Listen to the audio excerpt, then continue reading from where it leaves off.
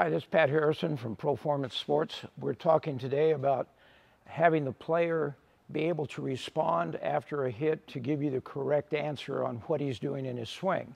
And by that I mean this. We'll talk a lot about we want you to hit the ball on the sweet spot of the bat.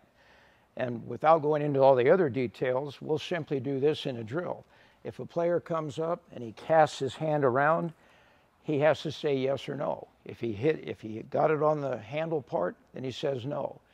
If he comes to here and hits the ball on the sweet spot, then he responds by saying yes. That may seem like a simple thing, but when they are made aware and they have to tell you, that becomes a good teaching tool.